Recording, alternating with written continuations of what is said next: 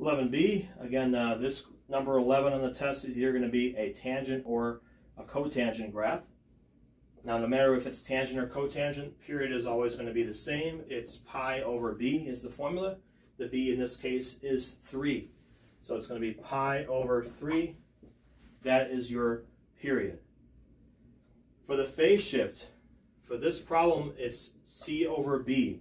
Because there's no tangent here, because it's a cotangent, it's just c over b. If it was a tangent, we'd have a minus sign on the end, and we'd have this extra stuff we'd have to do there on that one. But this is just c over b only because it's a cotangent graph.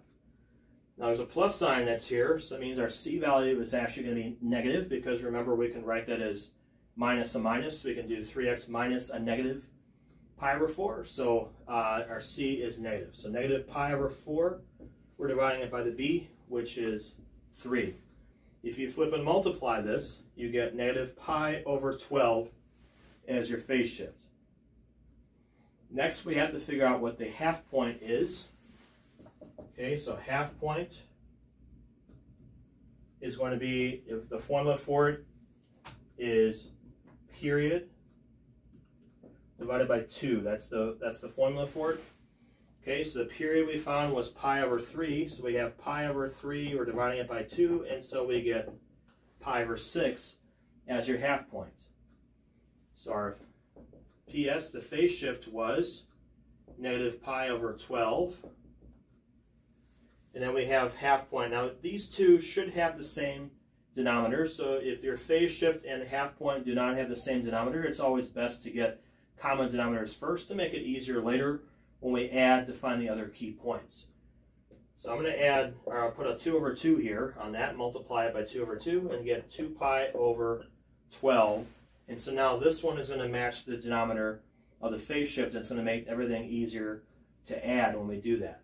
So we'll start with the phase shift. That's your first key point, and we're just going to keep adding 2 pi over 12 to it until we get all of them complete.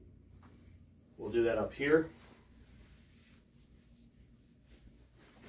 So to find the second key point, because that's the first one, we get negative pi over 12 plus 2 pi over 12, and we get positive pi over 12. So that's going to be your second key point. And now we're just going to keep adding 2 pi over 12 to get the other ones. Okay, so next we're going to do pi over 12 plus 2 pi over 12 is 3 pi over 12. 3 pi over 12 plus 2 pi over 12 is 5 pi over 12. Then 5 pi over 12 plus 2 pi over 12 is 7 pi over 12. All right, so now these are going to be all your other key points that we have. We're going to put them down now on the graph. Negative pi over 12 is here. And then we're going to just put the other ones on here. Positive pi over 12, 3 pi over 12, 5 pi over 12, and 7 pi over 12. So we have all those. We have the first one, the middle one, and the last one are the ones that get the vertical asymptotes. We also have our y-axis is going to go right between those, between the negative and the positive. Now for the actual points that this is going to go through, there's a 1 in front, so we're going to put 1 and negative 1 down there so we can get our points that this will go through. Now cotangent graph, there's no negative in front, so this is going to fall as you go from left to right. So actually right here, that's the halfway point between negative pi over 12 and pi over 12.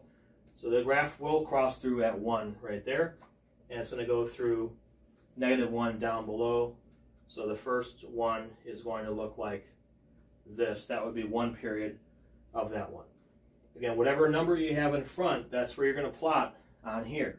So if that was different, if it was like a 2 or something else, we'd have it going through here at 2. But in this case, we have 1 and negative 1 right there. But of course, this is going to be anything. If there's a 2 in front, then there'd be a 2 here. That would be the points that you would plot in that case. Okay. This next one, halfway point, we're going to put a 1 right there. Halfway point between here, we're going to put a 1 down there. Again, you do not have to label the halfway points on these graphs. It's sufficient just to show these points only. You only have to show the asymptotes and the x-axis. Those are the only points that you have to label. Okay. Otherwise, you don't have to show the halfway points. You can just go ahead and plot it on your graph and just kind of draw it in like I did here.